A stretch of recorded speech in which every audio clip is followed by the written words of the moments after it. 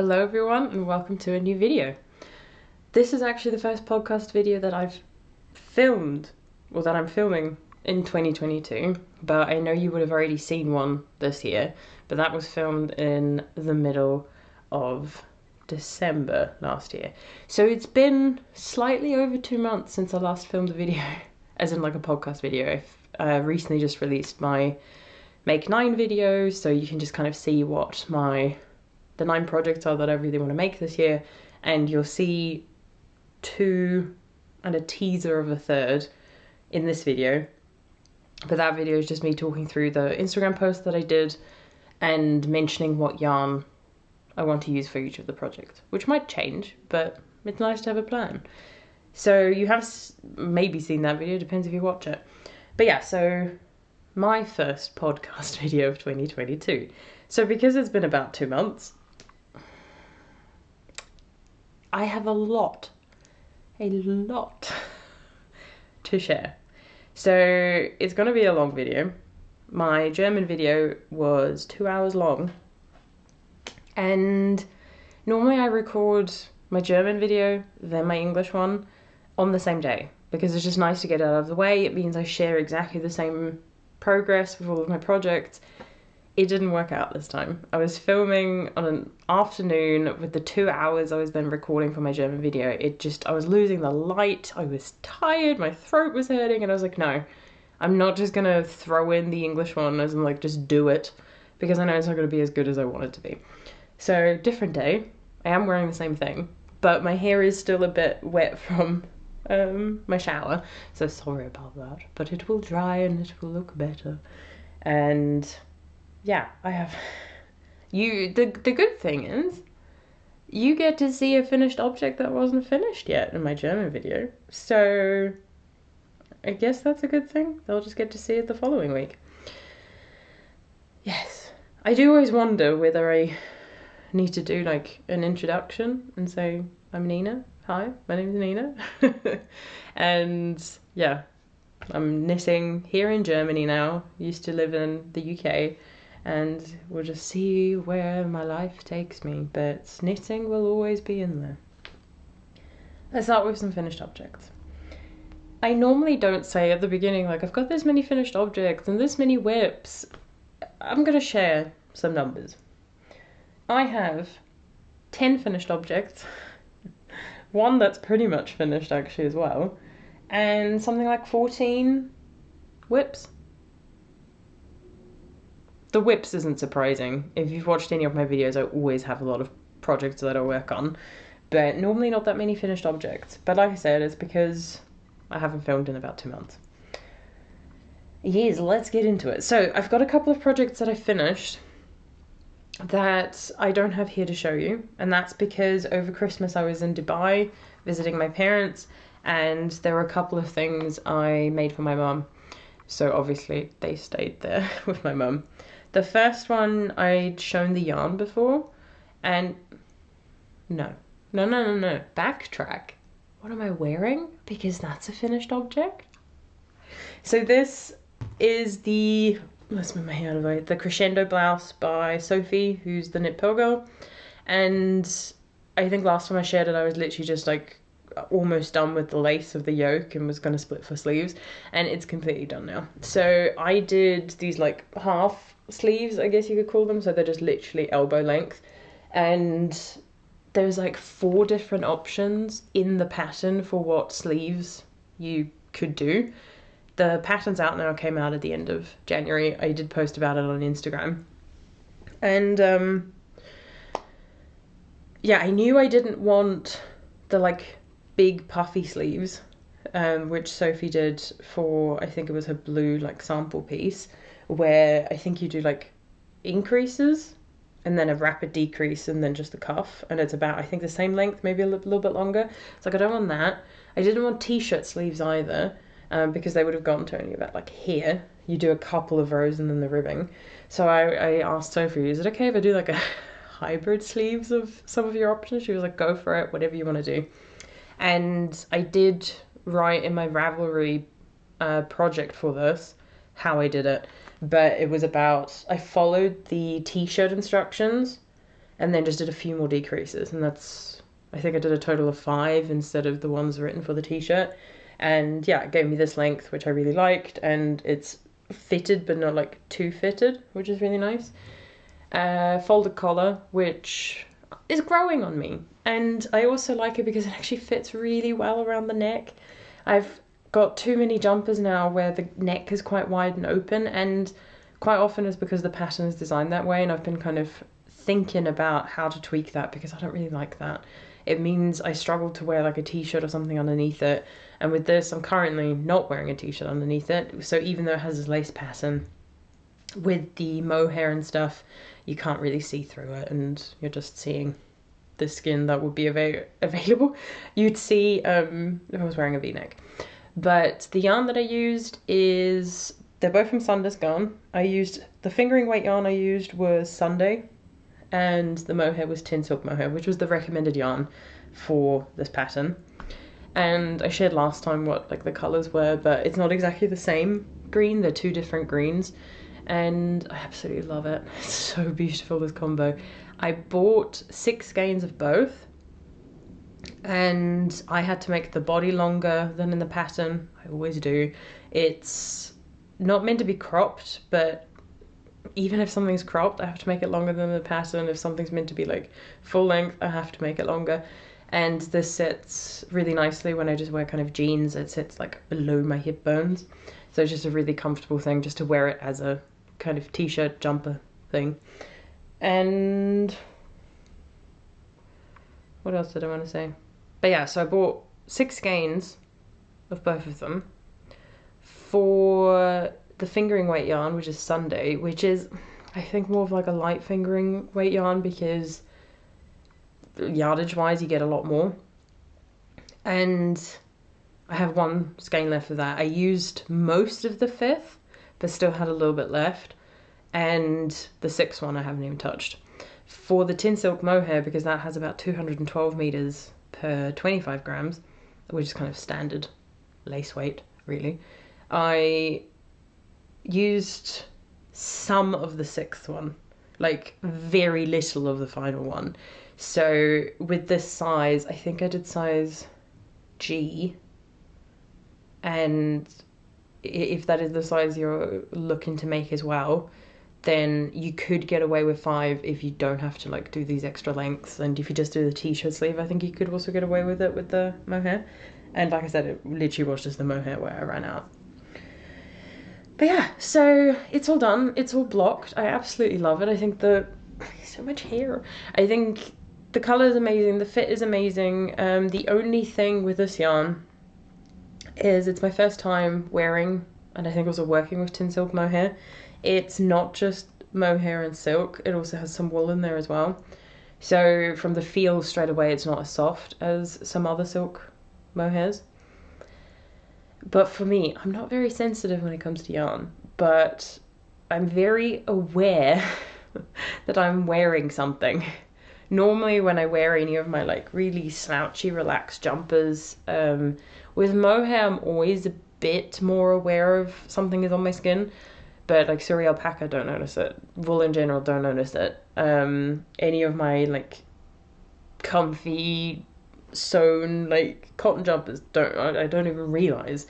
With this, I'm aware I'm wearing something, and I mainly feel it here, whereas I'm probably the most sensitive. I feel it a little bit here, that I'm aware this is a little bit eek, and this is ooh nice, there's nothing here.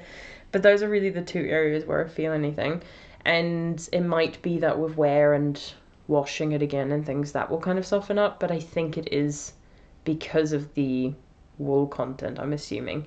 I have always felt, not that mohair is itchy, but that it's just a bit pricklier than just like wool or Suri alpaca. Suri alpaca for me is like butter, and yeah, this just has a little bit of a prickle factor for me.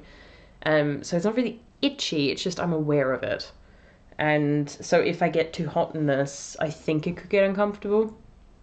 But that's also why I could wear a t-shirt underneath it, but then I'm going to get warmer, and it doesn't really need it. I know my skin will kind of like settle and get used to it, and like I said, hopefully with wear, it will kind of soften up a bit more. But I just thought I'd mention that because that was quite a new yarn for me. The Sunday yarn feels absolutely fine. It really is just, I'm pretty sure the mohair is what I can feel. But yes, back to what I had started talking about. I'd shared the yarn for a jumper I wanted to knit for my mum, because she'd seen pictures again of the Primavera that I knitted for Lydia from Waco Yarns, and messaged me and was like, I want one too, knit me a jumper. And I was like, well, I can. If you want me to knit a jumper, I'll knit a jumper for you. And so at first we kind of looked at yarn for that particular pattern, and then I kind of said to Mum, I was like, is that even your style? Because I don't think it is. Like, I love knitting it, but I'm not going to make myself one. It's not my style.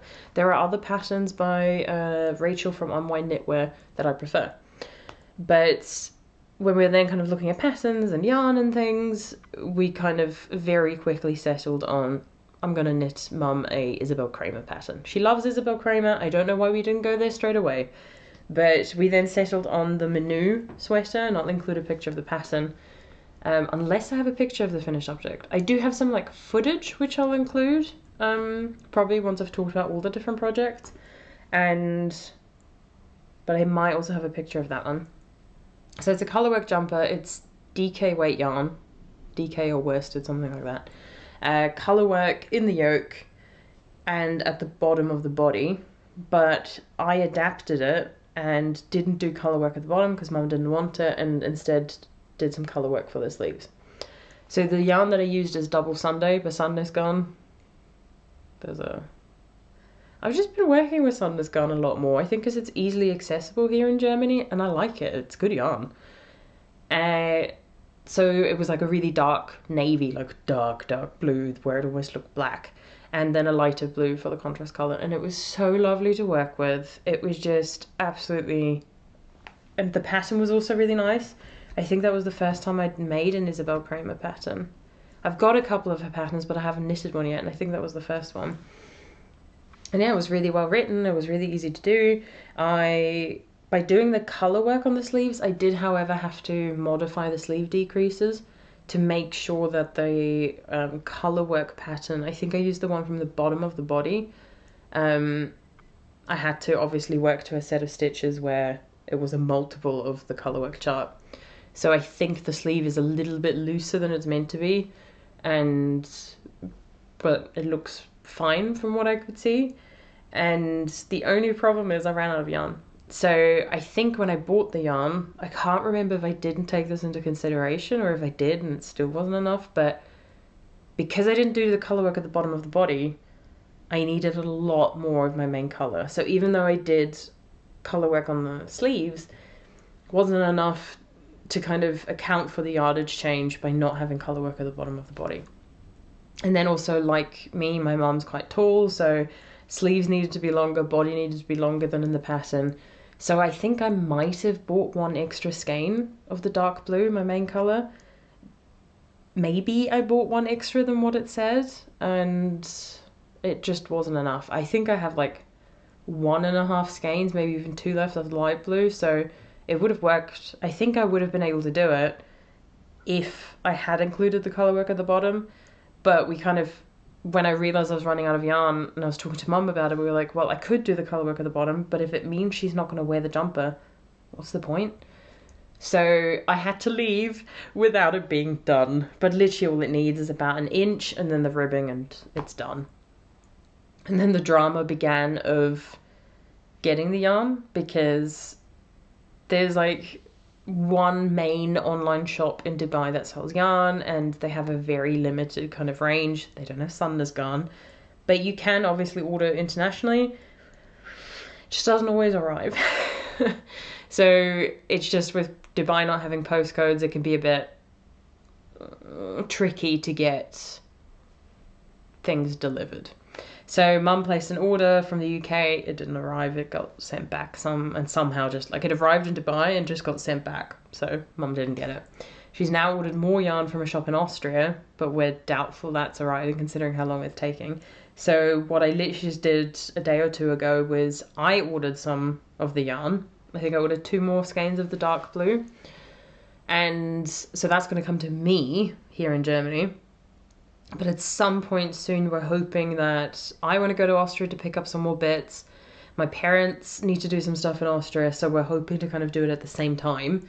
And then Mum will bring the jumper with her, and then I can actually finish knitting it. Because originally the plan was the yarn would arrive at Mum's, she would finish knitting the jumper. So now I actually get to finish it.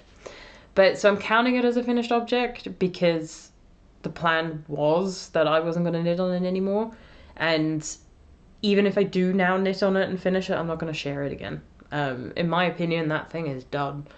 So that's the first finished object with just a bit of a sad and frustrating little story with it. But yeah, I really enjoyed knitting it. Sandnes Garn double Sunday is also surprisingly nice for colour work. I think Sunday wouldn't be as nice because it is a merino, non-superwash though, which makes it a bit easier to work with in colour work. But because it's merino, it's not the grippiest of yarn. But I think because of the double Sunday being thicker, it was a bit easier to work with. And I breezed through that jumper. I can't remember how many days it took me, but I posted on Instagram a picture of like where I was at with the yoke. And I said, do people think I can finish this in like, I think I had a week, maybe 2 weeks. I can't even remember now. And after sharing that picture, by the end of, I think after that, like 2 days later, the body was done. And then I did a sleeve in one day, sleeve the next day, and then that was it. Well, obviously I didn't finish the body. I kind of went as far as I could. And yeah, it was a really quick knit for me. I think it also helped knowing if I need to get this done before I leave, because I didn't want to take it back with me to Germany. Though in some ways that would have been a good thing, because then I could have just immediately ordered more yarn and there wouldn't have been any drama. But that's the first thing for my mum. Then I did a little like surprise thing for her. There's every year around Christmas time, there's this mystery knit along for a gnome. I can't remember who the designer is, but she does it every year. I've never made one, but I've seen other people like Helen from Giddy Yarns. I think she's made every single one so far. And I just thought it was so cute. And I was like, I know my mum quite likes gnomes. I would love to make this. So I asked, could I use some of her scrap yarn for a project, and picked out 4 different colours of Meilenweit from Lana Grossa that she had in her stash, and just knitted it up over a couple of evenings, and then kind of surprised her with the finished gnome. And once again, you'll see like video footage of it, or photos, maybe both, I can't remember. And yeah, it was a really fun and quick knit, and you've got like this big gnome, which was really fun to knit, and with his beard and his little nose. And then you make a little backpack, and you have a little gnome in the backpack, and it was just adorable. So I think that particular gnome I might want to make for myself with some scrap yarn, once I've got some in Germany. I don't really have much scrap yarn right now. And make my own. And probably that one again. I'm not sure I'm going to do these every year. It was that one in particular just appealed to me because of the little gnome in the backpack. But that was a fun thing, and Mum was really happy with the little surprise. And then I also made Mum some Sunday socks. So I shared in my last podcast that I'd finished this 5 pairs for my cousin and her family. And I then took along that scrap yarn. I'd already started. I don't think I'd even started it. So I just took along the scrap yarn and was like, oh, I could make some Sunday socks.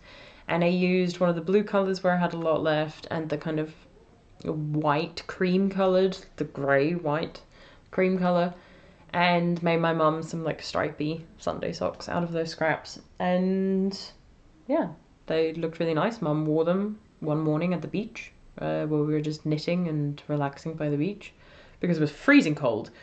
Because even though Dubai does get warm, quite early in the morning if the sun isn't up yet, we were freezing. So that was another thing I did for my mum. And then the final thing was, I think I've been seeing so many pictures of people making the Humlebi shawl, and I was like, oh, I want to make another one. I love it so much. And Mum had already made one for herself, but it was with really different yarn. I think the weight of the yarn was off, so the whole shawl just wasn't as big as it was meant to be. And she had bought yarn from a hand dyer in the UK, which was the same base as the one that I did, which is a BFL Massim DK yarn. And hers was, oh, I have the yarn. I have the yarn here. So it was this yarn here. So really beautiful with the blue and the brown, and oh, I love it. And she had 3 skeins of this to make the Humlebi shawl, and then just kind of said to me, she was like, do you just want to make it for me? And I was like, I can't use your yarn and take away your knitting project. And she was like, no, it's fine. If you want to make it, go ahead. And so I made it the Humlebi shawl. I think I did it in 5 days. So my first one took 3 days. The second one took 5 days, and it only took 5 days because I had other projects I had to finish. I think one of them being this test knit. So I'm addicted to that pattern. And it looks beautiful in this yarn with the 2 different colours in it. Absolutely stunning. And I love this base. It's just soft but woolly and just amazing.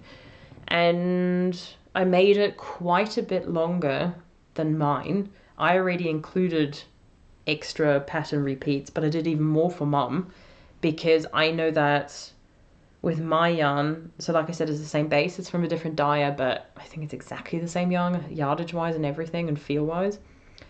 And I had more than half a skein left, even though I already did quite a few more pattern repeats. So I then did even more for Mum, because we both agree like a wide shawl is what we really want. And I still have a lot left. So I think I definitely included the info of how many I did in a previous video. Maybe it's on Ravelry, but I think you so you cast on all the stitches at first for the Humlebi shawl, and then you do the patterns and like decreases to build the shawl. Instead of like building up your stitch count, you're decreasing, which just I find really motivating, incredibly motivating. Yeah, so the like bees and everything, the pattern repeat and how you decide to make it longer is you always add like 10 extra stitches to your cast on. And I think I did a total of 60 extra, or maybe even 80 extra, and still have plenty of yarn left. So I could have made it even bigger, but then it reaches a point where like if it gets too big, it's just not practical to wear anymore. But yeah, and the Mum was like, you can have the scraps, and I was like, oh, I love this yarn, thank you. No idea what I'm going to do with it, but in Austria, I've got my scraps from my Humlebi shawl, like I said, same base, and I've got a few more skeins of BFL Massum DK from Wool and Twine, so I can maybe just use the scraps from all of those at some point and make something with it, because I love using my scraps. I don't do it often enough, but I love using my scraps. And that was the last thing I made for my mum. So it was a few bits for Mum, but it was really nice to make for other people. And yeah, it's just something I've been thinking a lot more about since the beginning of this year, about knitting for other people, how much I did of it. And I mentioned in my Make 9 that I want to do a video talking a bit more about that and my plans and thinking for this coming year regarding my knitting. So I'll save that for the future video.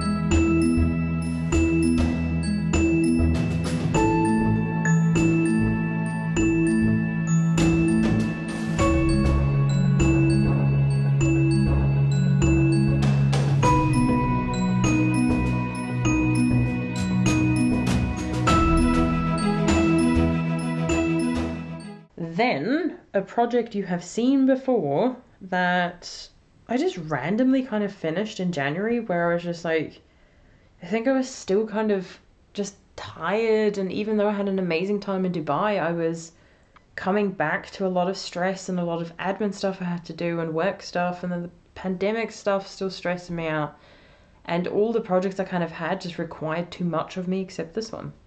So I have finished the Oslo hat by Petite Knits, and the yarn that I've used is, I've got it here, so organized, Arwetta Classic by Filcolana in the color Marzipan, and the other one is Tin Silk Mohair by Sandnes Garn. So this is literally just their silk mohair, not the tin silk mohair, silk mohair, and it comes in 50-gram balls. And I stupidly, when I first showed that I was working on this, was like, yeah, I need 100 grams from both. No, you need 100 grams of the fingering weight and the equivalent yardage wise of the mohair. So I only needed 150 gram skein. So I have another one of these, and the reason I still have anything left of the fingering weight yarn, because this is the second skein, I used a bit of it, and I still have so much of this mohair left, is because I changed the pattern a bit. So the way that the Oslo hat, this is the mohair edition, but works pretty much exactly the same as the one where you hold fingering weight yarn together. But what you're meant to do is you knit for a certain length, fold that together and knit your cast on edge together with your live stitches to create this folded brim. Then you're meant to knit for another, almost the equivalent of this, because it's meant to be a triple brim, so you're meant to like wear it folded over again. And that's what I've done with the other two Oslo hats I've made, and I like it, but it gets very thick and it gets very warm, and I was like, I'm just not feeling it. So I modified it to, and it was a bit tricky to figure out, well, how long do I have to make this if I don't do the folded brim to make sure it's slouchy but not too slouchy before doing the decreases, and it worked out quite well. But that's why I used much less yarn, because I skipped about like this much knitting. And it's not that I didn't want to do it, it was just I wanted a good fit for it. So fit wise, like the amount of stitches, perfect, but like I said, I've made two before, and it's got a decent amount of slouch, you know. Could have been more, but any less would have been bad. And yeah, I did say that I wasn't sure if I was going to keep this because the colours aren't exactly my thing, but I think I quite like it. And I quite like how the mohair has created this like epic striping pattern. I think it's amazing, because obviously it's the mohair doing all the work here, because the base colour, I love this colour though. I can see myself buying more, making a jump out of this marzipan colour, because it's just such a, it's not white, it's just a really neutral kind of cream, light grey, light beige colour. Beautiful. It's I think one of my favourite colours actually, when it comes to neutrals. I love greens. I love greens too much to give them up. Yeah, so I finished this. It hasn't been blocked yet. I have woven in the ends though. I've already chopped them as well.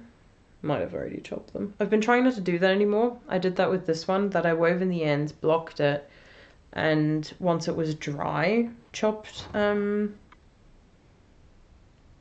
the ends. And I think I actually do prefer that. It's a lot more work to then remember. In my German video, I then kind of like did this and I was like, oh, there's an end hanging out I forgot to chop off. But yeah, so this will hopefully get some wear soon. I think I might not even have to block this one. The only thing it would do is just kind of even out the decreases a bit and make sure that all sits really nicely. Yeah, maybe I will just give it a quick block. It's a hat, it's not going to take too long to dry, especially not with the amazing heating in this apartment. So that's the Oslo hat. Another one that you've seen before, where I said in my last video, I'm going to get this done while I'm in Dubai because I have to get this done. I didn't finish it when I was in Dubai. I didn't even knit on it while I was in Dubai. But I think after I finished that hat, and I was like, Nina, stop finishing things you don't need to finish. I know you want to knit on it, but you do have some kind of responsibilities, I guess is the word I'm looking for. But I have finally finished the Breathe in Hope shawl by Casapinka. So this is a sample piece that I made for Jen from Castleview Yarns, a hand dyer in the UK, and she sent me the 2 skeins of yarn, which I've got here, which are Agnes and Agatha, while I was still in the UK. And I then messaged her and was like, because I'm going to, I don't think I said this, I'm going to be in the UK at the end of March for East Anglia Yarn Festival. So I'll be kind of helping out a bit, but also, of course, shopping and seeing some of my friends and things. And because Jen's going to be there, I said, do you want me just to bring it? And then there's no, like, having to pay postage and custom fees and things. And she's like, that would be amazing. And because I knitted this up with 2 skeins of yarn, the payment is then 2 skeins of yarn. So I can then just pick them up there. But the yarn I loved. I like Jen's yarn. It's really nice to work with. This is just her standard merino sock base, so 75-25 superwash merino nylon. And I said before I was worried the contrast wouldn't be kind of strong enough, good enough for this pattern. But you can see here, it's absolutely wonderful. Here it gets a little bit more lost, and I'm hoping, I haven't blocked this yet. I've woven in the ends, haven't blocked it, but like I said, I haven't chopped them off, I remembered. So I'm hoping it will help kind of make the stitch patterns in some of these sections come out more. So yeah, yarn was lovely, and you then had the section at the end which really needs a good block, where you did some ribbing, and then you've got these little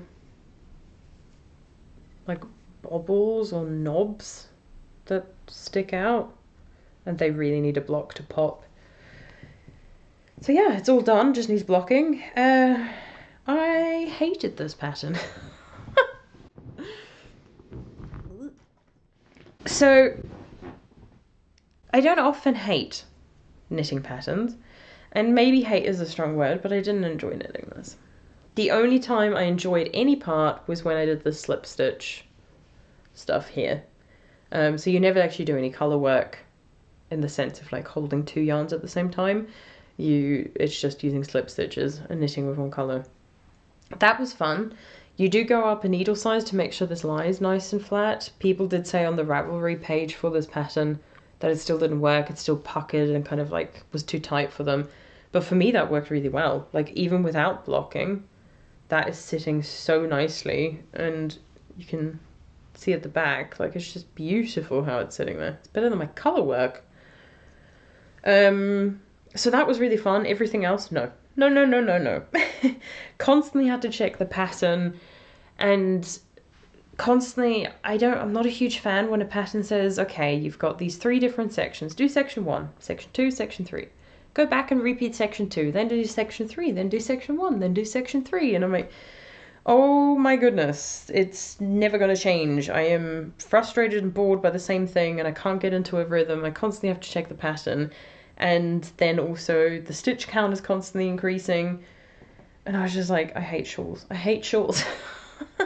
But then, you know, you've got the Humlebi shawl, where I absolutely devoured that twice now. So I think it is just, I've learned a lot about what kind of shawls I like knitting and what I don't. And this was definitely one I didn't. I'm not the only one. I've had a look on Ravelry, and people said, considering it was intended for, it's called Breathe in Hope. It was designed within the pandemic to kind of, as a pattern, to escape everything that's going on and have a moment for yourself where you can just sit and concentrate on this. So it was good for the sit down and concentrate on it, but for me it wasn't relaxing, and that's what I want. If I'm stressed and anxious or worried about something, I want a pattern where it's not that it's mindless, but that it is something that I can lightly concentrate on. I don't mind checking the pattern, but please don't make me check the pattern every row. That's what I really don't like. So that's why I think in part I enjoyed this section here, because while there were a few bits at the beginning and end of the rows that were a bit confusing, everything out, it was the most intuitive part. And I could kind of very quickly figure out that part, but the other ones, no. I think it looks good. And And, you know, I'm glad that I've made it for Jen, but I didn't enjoy knitting this. And the only thing that got me through was the yarn, because it's nice to work with. So even though I did not like the pattern, the yarn was pleasurable to knit with. And then also the fact that I was like, well, it's not for me. I think if I'd been making this for me, I would have... So you start here. I think I would have already quit and given up by the time I got to, like, here. Because, well, that's sort of what I did. I don't know if I showed it off the first time. I think I did. I literally only had about this much and was like, yeah, I need to focus on it. And I didn't. I just didn't. But so that one's done. And I will wash it and give it a block. And then it will come with me to the UK at the end of March. So I can give it to Jen. And it will also be nice to, like, give it to her in person. I don't think I've ever met Jen in person. I've messaged her a bit on Instagram, but I don't think I've ever, like, had a face-to-face conversation. That's that one. We still got more. The next one is what I hinted at in my Make 9. Well, I didn't hint. I literally said it. That I'd already finished the Wild Posy hat. So, here it is. It's not blocked yet. I've woven in the ends, though. And it's just, it needs a block. It needs a block. But here it is. It's got this amazing stitch pattern with these kind of elongated stitches and then these long slipped stitches and stuff. And oh, it's amazing. And I used Plötulopi held double, like it says in the pattern. And I did it in almost a day. But the first time I did it, I then started to get to the decreases and I was like, this looks huge. This doesn't look right. So then took out the needles and then really, like, held it up and it was about like this big. And I was like, oh, that could almost be a jumper. Lovely. Ripped it out, went to a smaller needle size, which I'd already done because I did a little... Did I do a little swatch? I think I did. And had already dropped down, but apparently it wasn't enough.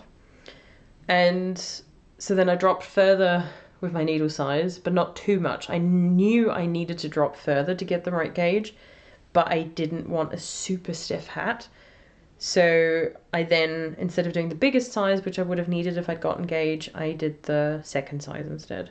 And this really needs a block because it's looking like all lumpy but I will put it on. So it's an interesting hat because it's not really slouchy, and I think Melody, Wild Posy hat by Melody Hoffman, I didn't officially say it. I think she wears it kind of like up like that. I'm a huge fan of that. So I want to block it before I see how I'm going to wear it, but this is going to be so warm. But I also think it's really cute. I love the pattern. I really want to make the jumper now. So I think there's like 2 different versions, but I might just have to make both. Yeah, so then even when I ripped back and did it again, it didn't take long. And yeah, could have totally done it in one day. But that's because the yarn is quite thick. Plötulopi held double is thick. And that was why I didn't want to drop too far with my needle size. I think it would have actually benefited from being knit on a bigger one. Or just knit with Plötulopi held single. But it's a bit more fiddly doing it single because it's unspun yarn. So it doesn't have the most strength before it's worked with. Or if it's just held single. And the final one. Not the final one. I've got 2 more. My bad.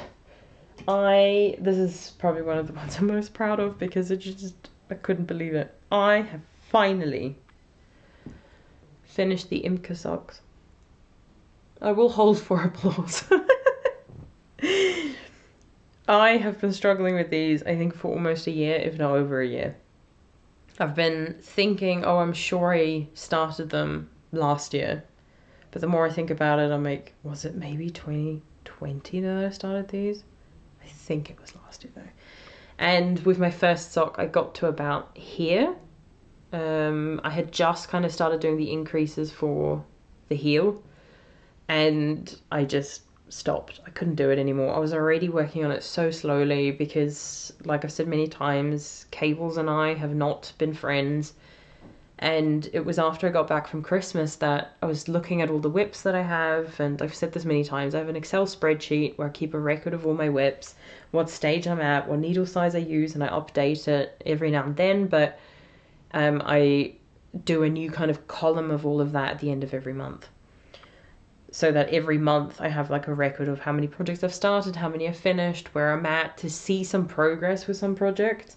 And I'd just seen that these have been on there for so long, and I was just like, just finish them. I knew I had to do a whole nother sock, and I was like, the pain, no, I can't handle it. And I was like, well, just finish one. And I did. In an evening. So I was about here, and then just sat down and finished the whole thing in an evening. And it has a really long ribbing, and these are blocked. The ends are woven in, and so this is how you're meant to wear them. And sadly, this is one of the annoying things with having already not filming like my English and my German video at the same time. I already woven the ends and cut them off and everything, because I didn't for my German video, because I wanted to show off that the yarn that I used for this is the Mohair blend by Blacker Yarns, which is the pattern used, which is the yarn used in the pattern. So these are from 52 Weeks of Socks, and it's exactly the yarn that you used, in the same color, I think, as well. And each ball comes in 50 grams, and you needed 2 of them.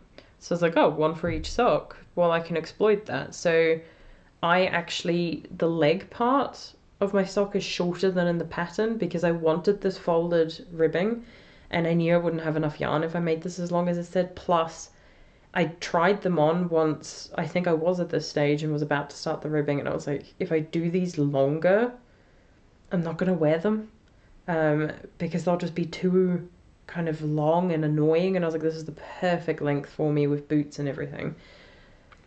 And by the time I knitted the ribbing as long as I could before I was like, I have to bind off, and it worked out to be exactly how long the ribbing was meant to be. But from where I cast off, I had about like a meter left of yarn that I used for weaving in, and I was like, that's so satisfying that once I'd woven in the ends and cut it off, that was literally just going into my not stash, little collection I have of all the little ends of yarn that you can't do anything with anymore, that I'm saving up to then send to Hedgehog Fibers, because they make their yarn with it, like the Tweedy yarn or whatever it's called. And yeah, so that was really satisfying. And then that evening when I'd finished the first one, I was like, start the second one right now, because if you start it, you're more likely to then work on it, because the first bit is a bit fiddly because it's toe up. So I then in an evening, I think, got to about here. So I'd started and did the toes the same evening as I finished the first one, and then the next evening I sat down, did all the foot, did all the increases, did the heel, and got to here. Following evening I finished it. So in about 2 days I could have knitted these, but no, it took me almost a year, maybe longer. I can't really remember anymore. And they're so beautiful. They're really warm. These are not socks I can wear in the house. They very much are socks for outside, for like walking and stuff. And with the mohair that's in here, they should be really strong. So we'll test it. I've got more of this yarn in a variety of different colors, so I can make them again if they wear holes in them. But we'll see if that's possible. But by the time I finished these socks, I was like, I need a jumper with cables now. This was so much fun. I suddenly just realized that you only work cables like once every like 4, 5, 6 rows, depending on what kind of cable you're doing. And I was like, why was there such a drama queen about this? Why did I think it was that hard? Because yes, it slows me down, but it's not very often. And I think it's that you don't come to the cables, like you don't do cables all the time, which means I was going quickly and then slowing down for the round quickly and then slowing down. And then eventually I just got into a rhythm and I was like, this is okay. It's actually fun to break up the speed knitting and suddenly go, oh, it's a slow round because I have to cable. And I stopped looking at the pattern because I was like, oh, it has to be a left one, it has to be a right one. And it was then fun to kind of figure it out on my own instead of using the pattern. So there will be a cable sweater in my future. We'll see whether I actually manage to finish that one at all. But currently, 2022 might be the year of cables for me. I think Was it 2020 or 2021 that was the year of colour work for me? Can't remember, but yeah, so maybe this is the year of cables. But these are absolutely stunning. I love them so much, so I'm so glad they're done. And then the final finished object. I know, it's already been around 45 minutes and I'm still not done with finished objects, but this is what happens when Christmas break and I did a lot of knitting and then, you know. But I want to share these. I worked hard on these. I have finished the Grow socks by Fibre Tales. So in my German video with my second sock, I'd already finished the first sock and I just started the toe decreases for my second. And after I finished filming, I was like, oh, I'm going to have a relaxing evening now, drink something, have some food and sit down and finish the sock. And then I did it, immediately blocked them. And as they were drying over there, I was like, I haven't filmed my English video. So something that was a whip in my German is now a finished object in my English video. And I was like, oh no, that means for my next episode, I have to remember I have to talk about them as a finished object in my German, but in my English, they're done. We can move on from them. I can maybe talk about them if I, wear them. And I was like, oh damn, that's going to be confusing. But anyway, so the Grow socks have this beautiful cable, leaf detail along the top, which is just so beautiful. And last time I shared these, I just started the first row of my first sock and I didn't even finish it. And I'd said like, me and cables, it's just not working out. And I reached a point where I was like, yeah, but it's only a couple of rows of cables and you don't work them every round.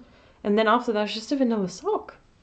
So heel flap and gusset, and then you've got the decreases, and then you just do a wedge toe. And I was like, so it's really just vanilla socks with a little bit of flavour. I love that.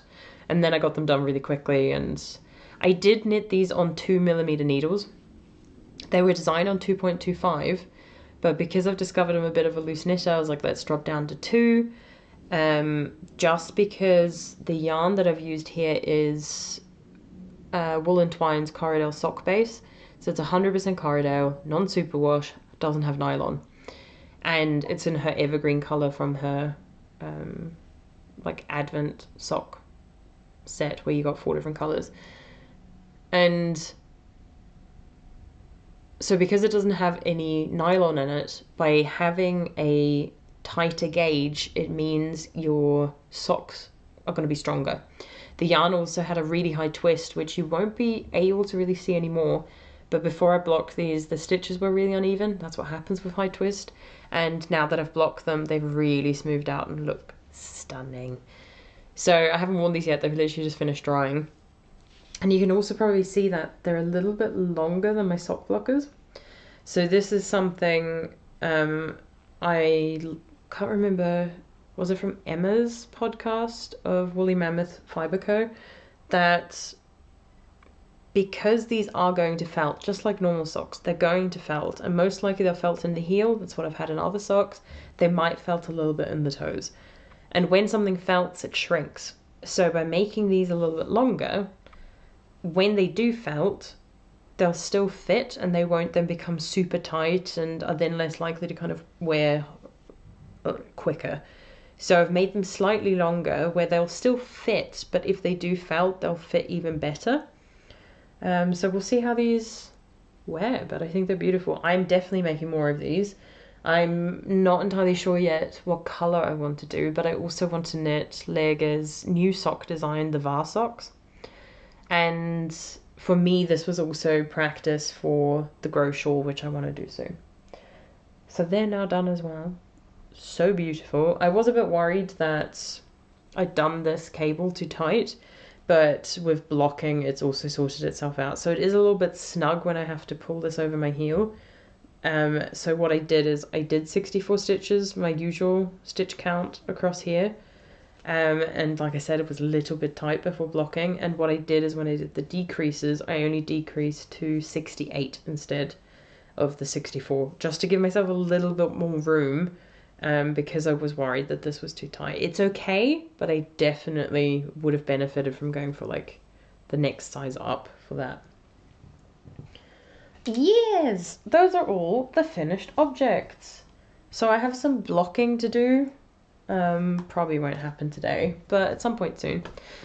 And yarn wise for that one, I've got this much left of 100 grams. And I've got a few more skeins of Wool and Twine's Corridor sock base, so I'll be keeping these and then probably do some colorwork socks in the future. So you can see hopefully see the high twist a bit better.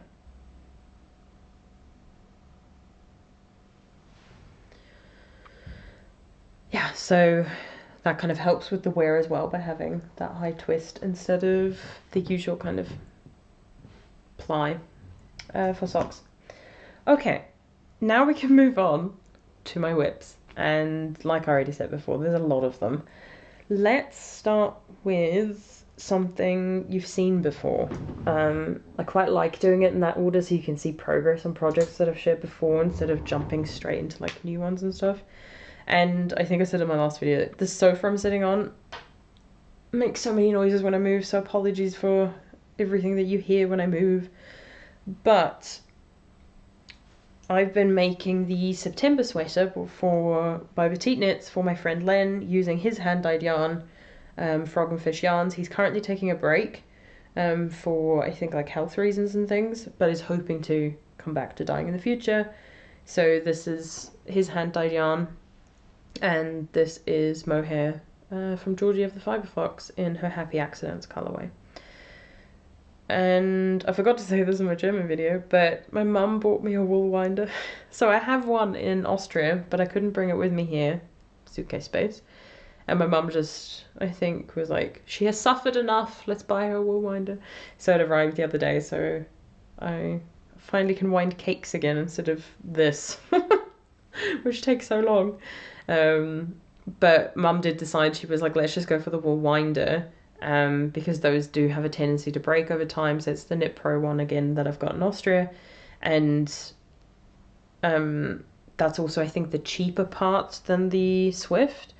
And she was like, hopefully you can figure out a way to kind of wind it up then. And I was like, no, that saves my life, because you can do other things if you don't have a Swift. So it does mean that my cakes aren't always the most even because I don't have the Swift, but I'm like, this has already changed my life so much. But last time I shared this with you, I had very little done. I was still working on the back piece, and I think I just stopped increasing. And I've got a lot more to show you now. So, here it is. You will notice it now has the folded collar already worked in there. I did that as soon as I finished the body.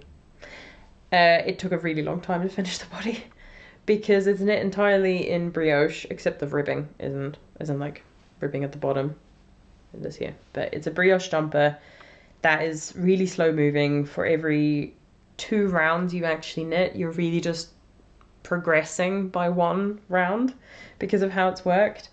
And it is done on relatively big needles, 5mm, but it's also holding 2 strands of yarn together really slows me down, because I have to, and with brioche as well, I have to look at what I'm doing to make sure I don't drop anything and don't make mistakes, because it's much harder to fix. I'm getting better at it though.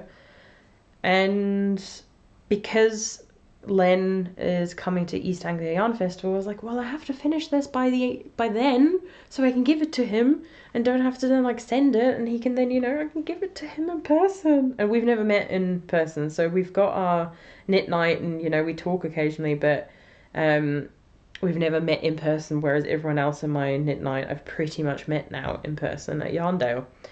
So I've just started the first sleeve, like literally done like a couple of rows, and hopefully finish that soon and do the second one. And like I said, I did this first because I think it then makes the jumper like look more real and done. So 2 sleeves to go, and then this is done. And I've still got plenty of yarn. I've got a whole nother thing of the mohair and the DK weight yarn. I've got 2 more cakes of it as well, and I still have most of this one.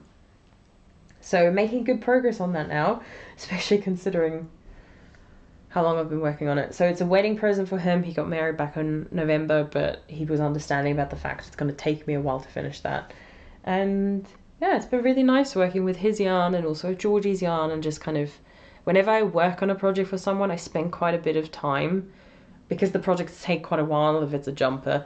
I spend a lot of time thinking about the person I'm knitting for, and then with this one I was also thinking about Georgie because it's her yarn and stuff, and she's also friends with Lana, and it's just makes me happy, that project.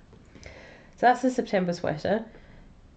When you have so many projects, you don't know what to share next. I'll share another a goodie but an oldie but a goodie, whatever way around that goes. There's actually quite a bit to show with this one because, once again, I've made a lot of progress. It is interesting though, isn't it? If I'd focused on fewer projects, I would have had so many finished ones, but that's just not how I knit. I knit what I feel like knitting. Sometimes I knit on what I have to knit on because of deadlines and things, but I enjoy that actually. So my Fru Alstad, we have good progress. Last time I shared it, I had just kind of finished the first section, which was all the double moss stitch stuff. And now it's hard to see. You kind of have to get like the angle correct, but the moss stitch stops here, then there's a garter ridge, then you have a triangle like up and down section using knit and purl stitches, and then the next section is this kind of like also textured motif, and then you've got the triangles again, like arrows, but they're pointing like in the opposite direction to the previous one. And I am just now on the row where I finished the like garter ridge for the final section, and I'm on the actual like snowflake section. I think they call it stars though. I think they look like snowflakes. So the row that I'm about to work is the first row of that pattern, and it is a relatively long pattern I have to work through. I think it might be more than 20 rows, whereas these ones were all quite short. Like I think this one was like 8 rows, so I did it really quickly. And I've got a lot of stitches on here now. I think I'm at the 400 mark, and by the end I have 500 stitches or something. But I don't know what it is with the shawl. I've just really enjoyed working on it. So that whole theory of, oh, I only like shawls where you cast on all the stitches from the beginning isn't true. I think it's a combination of good yarn, good pattern. So apparently I've made some mistakes previously with shawls that I've chosen. But the yarn that I'm using is Frosted Seaglass by the Fibre Fox, and this is how much I've got left of my second skein. I have a third, it's in Austria. Another reason why I want to go to Austria, because I can't finish this until I'm there. There is no way that this yarn will last until the end, because you do an I-cord edge where you increase, and so when you then finish the pattern, the last like chart, you then have to do an I-cord bind off, and that's going to take a lot of yarn. So this isn't going to last. I've got a third one, so it's absolutely fine. And yeah, I've really made a lot of progress on this recently. All this year, I think. I might have done... No, definitely. Yeah, it was all this year. I thought I found a mistake. We're all good.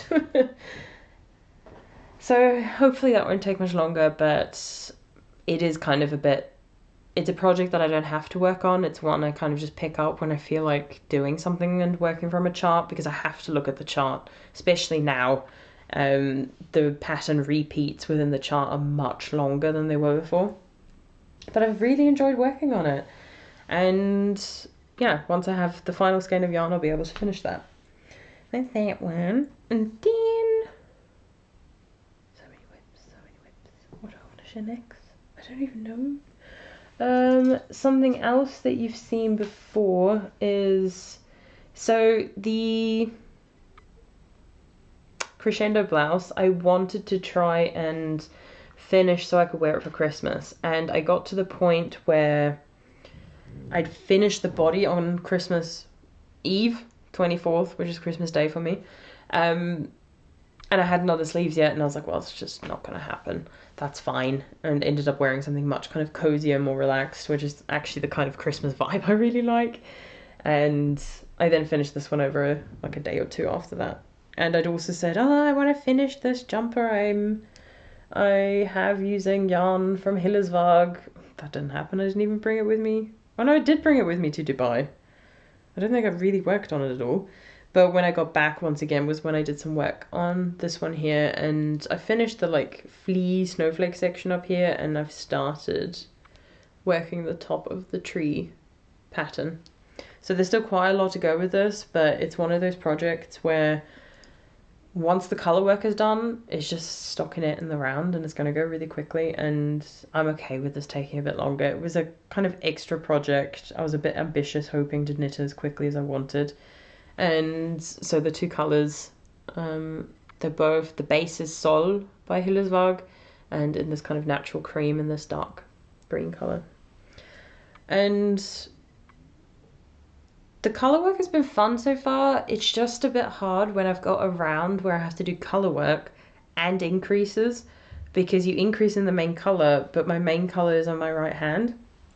And I'm normally a continental knitter, but color work I knit with both my hands, and my contrast color has to be my left hand, which is normally my main hand, knitting hand, and my contrast color has to be in my right because of color dominance, and it means I have to increase with my right hand, which I'm not really used to, so it's a bit slow and awkward, and I always kind of have to like hype myself up a bit for one of those rounds, and I think the next one I have to do is one of those.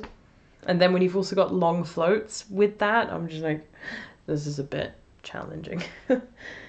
So made some progress, but not a lot, but it will continue to be made slowly, and I'm okay with that. And a little bit of progress has also been made on my poet shawl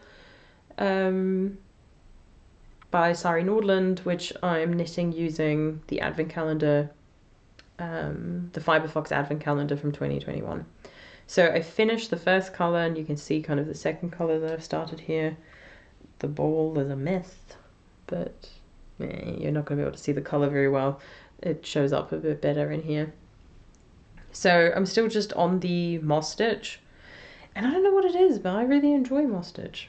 It was part of the reason why that Fru Alstad shawl has been so good, because at the beginning I didn't really have to pay attention, because it was just increase here and increase there, do moss stitch in between. This one, it's a bit harder because there's like a 10 row pattern repeat, because you don't increase, you increase but also decrease on certain rows, and I just haven't, because I haven't worked on it consistently, I haven't been able to get into the groove of it. But this project is going to be huge though, so I'm only on day 2, and I'm okay with this being a project that I know it's going to take a little bit longer. Currently there's a lot because of East Anglia Yarn Festival that I want to focus on finishing first, but then hopefully this will kind of climb to the top of my priority list. I also realized when I went through and looked at kind of the whips I was working on, what I could cast on next, I have a lot of shawls on the go right now. For someone who's kind of like, I don't enjoy knitting shawls, I have a lot on the go, and had a lot on the go, and have a lot more that I need to cast on soon, and I was like, what has happened to me? Next one that you've seen before as well is what I have termed and called my friendship blanket, and I'm now on the 3rd colour. So you can see here, first colour was the green, then the blue, and now I've started on the purple, and I'm only about halfway on my first row. And the yarn is a fade, a mini 5 skein mini set from Skein in the Stitch. It's a friendship fade, and yeah, so I do 4 rows of each colour before changing colour, and it uses up most of the yarn, but some of it will still be left. And so what I've done, these need blocking, so they're not going to look great, is Cookston Crafts over Christmas released a free crochet patterns for like little snowflakes. So it needs a block, so it all kind of sits nicely. But that's what I've then been making, and I'm hoping I can get through all 5 skeins of this mini fade set, and then use the scraps to crochet these little snowflakes and block all of them, and then make like a little garland for it. So I've got the green one done. I only have one of these because the green is what I used on to like chain my first stitches, so I used a lot more yarn. But I'm hoping, considering I've got the blue done already now as well, and I managed to get 2 out of the blue, that there'll be 2 of all the other ones. So Jess from Skein in the Stitch, whose yarn this is, will be at East Anglia Yarn Festival, and I thought that would be a nice little present. Like, she doesn't have to use it at her stall at East Anglia Yarn Festival, but I thought it'd be nice to have worked with her friendship fade set and then give her like a little garland with the little snowflakes of of her yarn. I thought that would be cute. She doesn't know I'm doing this. I don't think she watches these videos, so... And if she does, well, now you know, Jess. But yeah, so I want to try and focus on this blanket a little bit more. A row doesn't really take me all too long, and it's not a project where I have to focus on it too much. And it's not like I'm increasing my stitch count at all. So the work just kind of stays consistent. And it is just a really fun, almost mindless project. So it should be doable by the time that I need to pack up and head to the UK. More projects. Another one that you've seen before, I think I shared it in my last one. Even I can't remember these things anymore. I've been making a pair of socks for a friend of mine from York, and I finished the first one. The yarn that I'm using is from West Yorkshire Spinners. It's the Robin colorway, and it's so cute, so adorable. So he has bigger feet than I do, so I've had to cast on 72 stitches. I've had to make it longer than for my foot, and so they take a lot longer. I'm using 2.25mm needles. I'm using my Chiago Shorty set, where I use one of the longer set of like one longer needle, one shorter one, and I've just finished the heel flap, and I'm just doing the decreases for like the gusset. So after that won't be too much left. It will just be the leg, which will go really quickly, and then toe decreases are my favorite things on socks. And yeah, so they're coming along quite nicely. I did all of the leg in a couple of hours when I was chatting with my parents over the weekend. So when I actually focus on socks, like I said before, they really don't take me that long. So I want to try and finish these before I go to the UK, because then I'll send them from the UK, because it will be much cheaper than from here. But I'll talk a little bit more about my knitting plans at the end, because there's a couple of projects I want to focus on, and I'll kind of, not just for your entertainment, but also for my sanity, talk through them to make sure I don't forget anything. And when I started the second, to make sure they roughly match, I had to wind off like a little bit of the yarn, which will just go into like a scrap yarn pile, because this could be used for like a fun little either cuff or toe or heel. I think it's quite funny when it's self-striping yarn. That's that one. What else have you seen before? Let me look at my cheat sheet. Okay, so there's one project left that you've seen before, and there's a little sad tale with these ones. With this one. My tale of woe. I showed last time that I'd started the Enderlaus mitts by Skandia from her Matchy Matchy Club, and I finished one. I think the colours together are absolutely beautiful. The yarn I'm using, they're both Rama Finul in these two colours, and I like the fact that the contrast is... It's there, but it's a lot stronger on the camera than it is in real life. But I wanted it to be a little bit more soft and subtle, and I think it's absolutely beautiful. So I finished it and immediately was like, uh-oh. It's way too big. Not here, and not even here. It's just up here. So the thumb is also too big for me. So you have to... Obviously, once you finish doing the thumb decreases, you then put the stitches for the thumb on hold and cast on extra stitches for the hand, which you then pick up when you do the thumb. And it's literally those stitches that are pretty much, there's just too many of them. So my gauge is off. I knew that when I first started, but this was fitting so well that I didn't worry about it. And I knitted it on... I think it was 2.5mm needles, and now I'm working on 2.25. So I've started the second one now, and they are a lot of fun. This beginning bit is a lot easier because it's just 4 rows that you repeat, and here this chart's a bit harder to kind of memorize. Once you've done one repeat, which I've done, it's a bit easier because you can look back at what you've done before, and you continue that cross pattern on the inside of the hand. So these are much smaller now because I'm using a smaller needle, but I have a feeling it's still going to be a problem. So these are hard to put on because I've literally just done the thumb, so they're not going to look great, but they're definitely tighter and a lot thicker material because, well, it's two kind of heavy fingering sport weight yarns knitted on 2.25 in color work. Like, it's going to create a very thick and warm fabric. But I'm going to finish these at some point soon, see if it solves the issue here at the top. Otherwise, if I still have the same thing, I'm just going to decide which fit I like more, the more fitted or the slightly looser, and undo it until the thumb, literally the point where I'm pretty much at, and not cast on as many stitches for the thumb. Maybe do like half the amount of stitches, and then the thumb will be tighter and the hand won't be so big. So it's a bit sad because no matter what, when this one is done, I have a whole nother one to do, and having to do 3 is just a bit. But whichever one I decide to keep, the other one will be unraveled and I'll work straight from the scraps. And there'll be plenty of yarn left at the end, so I can either make more or do something fun with them, because I really love this blue, and especially with this cream.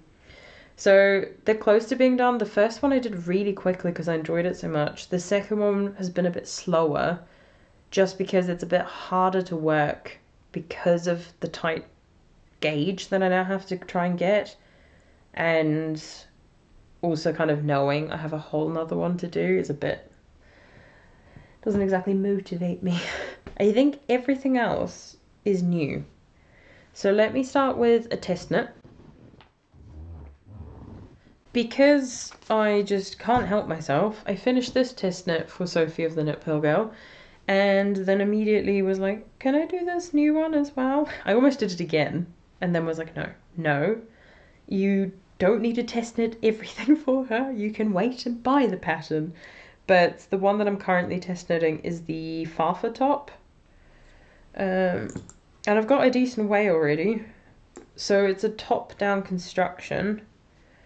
It originally was bottom up, but then Sophie changed it because she said some of it was just such a pain to work. So, what's going on? Where am I? Where's my second raglan? There it is. Yeah, so it's, I'm knitting mine in a white yarn, and I've actually already finished one sleeve. So you can see there's just a little bit of drama. So you work the sleeve kind of normally and then work some increases to get this beautiful sleeve, and the hem is a sewn hem. So you knit it double the length that you want it, fold it in, sew it down. A lot of pain because it takes so long to do, and I ran out of yarn halfway through because I underestimated by a lot how much I needed, but it was fine to kind of just reattach the yarn and keep working. And normally I'm not a fan of like anything other than a fitted sleeve or like a straight sleeve with then a decrease, but you have the option for the single tier that I've done where you only increase once, so you can see here where I've increased, or you can do a second tier where you increase again and make it even bigger. And I was like, no, I'm not a huge fan of the drama when it comes to my clothing, but this I really enjoyed knitting, and I kind of like tried it on and I was like, this is really cute. So I still need to do the second sleeve, which I'll be doing soon, and I've done a decent amount of the body already, but it's fingering weight yarn. I'm doing it on 3.25mm needles, so it just grows very slowly, especially because the yarn that I'm using is Tynn Lana from Sandnes Garn. Totally love Sandnes Garn. And it has, so let's talk about what it has in it. 53% cotton, 33% viscose, and 14% linen. And because of that kind of blend, and the way it's kind of like made and spun, it has like 3 separate strands that have been lightly twisted together, and they split. And because they split, it means that sometimes if I'm not looking and paying attention when I'm knitting, I won't catch all 3 of the threads, and then on the next round I'm like, oh crap, there's something standing out, so I have to like drop down, or like sometimes it happens a bit further back, and pick it up properly. So I have to kind of watch my knitting, which means I just knit a lot slower and progress is a lot harder to make. But I'm almost at the end of this skein of yarn, so it's probably like another 2-3 rounds, and then I'll use this skein to work the second sleeve. And then it's just, I think I have 2 more skeins after that to finish off the body, which would be more than enough. And then just an I-cord edging at the top still needs to be done as well, because what you then do, so you've got this kind of like eyelet here, you can do like a button closure or something like that, and you can also do like an I-cord, like a length of I-cord, then attach it, do the I-cord around the collar, do the same thing on the other side, and you get a little tie that you can use to fasten that up. I love it so much. It's been a lot of work. The group for this test knit, we've kind of all been helping each other out, being like, yes, the sewn binder is hard, but trust me, it's worth it because it's so beautiful, and it's just a lovely bunch of people. And I can see myself making another one. Most people are using the recommended yarn, which is the Pure Silk by Knitting for Olive. I decided I wanted something a bit, I don't know, the price difference I think isn't even that big. The Pure Silk I think isn't that expensive, considering. And you don't need too much yarn. But I think I just wanted a more like really, really good summer one. And I wanted white for some reason. I've never really worked with white yarn, and for some reason I was just like, nope, I don't want to do the Knitting for Olive one. Though I love Knitting for Olive yarn. Haven't really worked with it yet, but I have some mohair and it's so soft. So that's the first test knit, and I've been working on that one for quite a while. I have until the end of March, I believe, and so it's something I need to get done before East Anglia Yarn Festival, and it might be something that I bring because East Anglia Yarn Festival will be in a hotel and it might get quite warm, and that could be a fun thing to wear. But I have another test knit because I can never just have one. But I saw this pattern and immediately fell in love and was like, I need this. And this is the project where I said that I'm almost done with it. So this is the Moreland cardigan, and originally designed in Newton held double. And while I had some Newton arrive that I could have used, I wanted to use a different yarn. Sometimes I have this with test knitting. I think that's part of the reason I also use the Tynn linen by Sandnes Garn. I know a lot of people will often go for the recommended yarn when they're test knitting because it's easier. You don't have to think too much about, will I get gauge and then testing gauge, and will the drape and everything be correct? But I quite like doing something else because, unless I have the yarn already in stash, I quite like doing something else. Sometimes with stuff I already have in stash. So for example, with the Moreland cardigan, which I'm about to show, I am using Gilead by De Rerum Natura, which was something I had in my stash for a different project, and then I was like, actually I think this would be perfect. Did the swatch and was like, yeah, I think that's going to look good.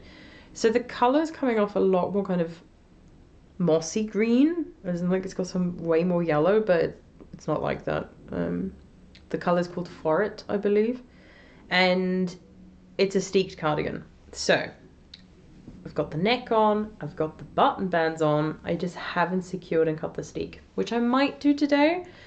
But the reason I really wanted to test knit it is that you've got this leaf design running down the sleeve. This really needs a good blocking, but it runs all the way to the bottom here. Ooh. And then at the bottom you've got this single leaf then instead of like this double. They were so much fun to work. You work like a 1x1 cable and then do this kind of modified bobble, and I did the sleeve so quickly because I loved it so much. The body was also quite quick because it's on 4mm needles with like a worsted weight yarn approximately, and so that went quite quick. And yesterday I just finished off the button band, and yeah, I just need to reinforce and cut it, and I'll probably block it after reinforcing and cutting, and then cut it once it's dry. But yeah, and then it's done. I don't have any buttons, so this might be something that I'll have to take either somewhere here in Germany to find buttons, or maybe I'll take it with me to Austria at some point. It will be very warm in this yarn, and once again it's something I know I'm going to knit again, and I'm going to use some of my Newton that I've got in my stash to try and make this. in the future. But my new Tynn is in Austria, so yeah, there's not much to see like at the front, but it is literally just all about the sleeve design. And you can see the stitch markers are where I have to then sew my buttons on. Yeah, because you've got the buttonhole here, and then the button will go there. And I think choosing buttons will be quite tricky for this. But so I'm excited to see what this is going to look like when it's blocked, because Gilead is non-superwash and it's going to bloom quite nicely. And so I think this whole stitch pattern here is going to look even better. So this is almost done. It could be finished off today, other than the cutting, but I think I will reinforce it today because I love reinforcing a stick. I find it so much fun.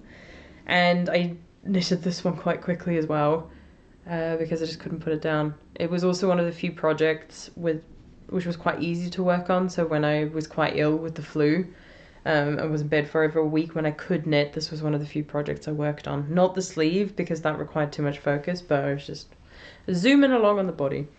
And ends-wise, it looks like there's a lot of ends, but they're only on beginnings and ends, because everything in the middle I use spit splicing, because it's on superwash yarn, to just felt them together, so no ends to weave in anywhere inside, other than beginning of sleeves and end of sleeves, things like that. Yeah, so I don't have too much yarn left. I don't even know if I have it here. I do. So this is how much I have left. I had 5 skeins of this. The meterage is quite generous. I think it's like 250 grams, which from the yardage makes it more of a DK yarn, but it definitely kind of, with blooming and stuff as well, is more of a worsted weight yarn, which is what I needed. And the gauge swatch worked out perfectly, which is nice. And that's something to kind of consider. I know a few people have it with Newton yarn. They're like, well, I love these projects, but how do I choose the right yarn for it? And it really does come down to gauge swatching, because you can, technically speaking, substitute any yarn for any other yarn. You might just have to alter your needle size, hold multiple strands of it together, or deal with the fact that the fabric is then stiff or really open and loose. But this is how I got into actually gauge swatching for my project. I really enjoy it, because sometimes you might think, oh, I don't have the right yarn in my stash, but you might do, and you can surprise yourself that something would work that you didn't think would work. Because some people also, with how they knit, they might use a fingering weight yarn, but then be a loose knit, a tight knit, and so you could work it up in light fingering weight or sport weight yarn. And some yarns also bloom a lot, which changes everything. So it's fun. I find it really interesting. But yeah, so not much left of this, which is quite nice, especially considering I didn't buy it for this project. I bought it for a different one and was like, I think I'll have about enough. But I knew, with it being a commercial yarn, I could get more if I wanted, and dye lots is still kind of a problem, but I could have, alternated skeins. So yeah, that's that one. And then my new cast-ons. Yes. The first thing is using the leftovers from my crescendo blouse. I started making the honey bucket bag by Petite knits. So I had to use some of these DPNs, so I've currently got it's a very precarious situation, because these are quite short. But this is what I've got so far. So it's a brioche stitch that you use here, where normally with brioche, like with the September sweater, it would be a combinations of slipping one and yarn over, and then a brioche knit or a brioche purl, where the yarn over and the stitch get knitted together or purled together. You do that with this one, but you also do this magical thing where you treat the yarn over and the stitch that has the yarn over as 2 separate stitches. It blew my mind, because how I got around learning how to brioche was just treating the yarn over and the slipped stitch as one stitch. It's just one stitch. This then broke that, and I remember the first round I was like, excuse me? You are messing with me right now. And it just kind of messed with my brain a little bit, but that's how you then create this absolutely beautiful kind of like honeycomb texture. So it's exactly the same yarn as what I'm wearing, and here you can see what I mean with how much mohair I had left, and I've already used some of it in here. and this is how much I had left of that 5th skein of Sunday. And I've got a whole nother skein, so because this isn't going to last for this, but the mohair should be fine, and the leftover Sunday I've got as well should be fine for this. So it's just something I'm working on very slowly. It's something I've wanted to make for quite a while because it should be, I think, about this size, and I want to store some of my D&D dice in here. I think that will be really cute. And if it doesn't work out, if it's a bit, I don't know, like just isn't right, it's a cute little bag that I'll use for something else. So once again, it's not like a priority project, it's just something a bit more challenging and different to work on because with a little bag, that's cute. I don't really make things like that. And the next project I have is the next one from my Make 9 projects that I'm working on, where I think I kind of teased it in my Make 9 video, but you now get to see what it is. Let me just hold it up the right way. So I finally started working on the Tulip Sweater by Melody Hoffman. So here you can actually see what that Nutiden and Mohair look like together, and I think it's the Mohair especially helps to bring out the different colours of the Nutiden, but obviously the Mohair also has different colours.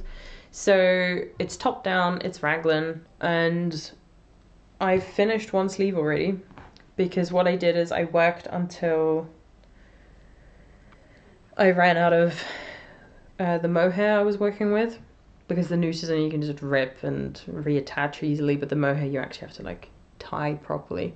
So the mohair I'm using is by Art Yarns. It's the silk mohair in the color Hummingbird. I was like, what am I trying to say?